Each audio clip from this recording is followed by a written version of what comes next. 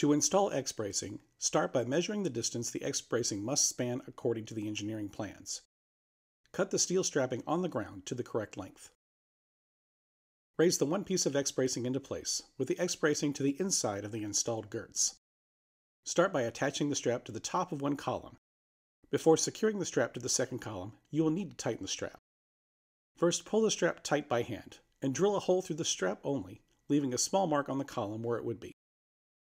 Next, drill a hole in the column about a 1/4 inch below the first mark.